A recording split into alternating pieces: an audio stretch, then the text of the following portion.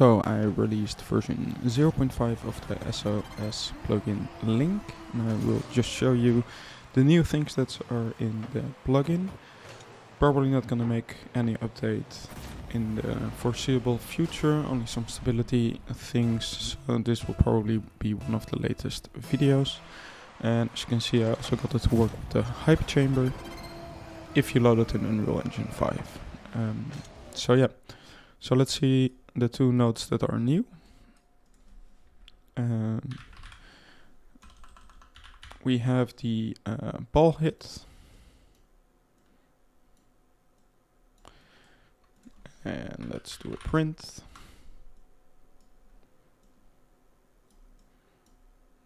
So now we can see what player hit the ball.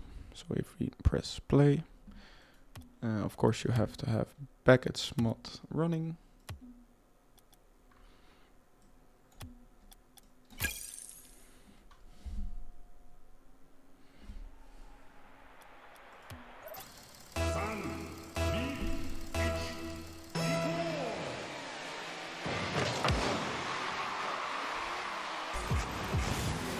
Yeah, that's the node for the ball hit.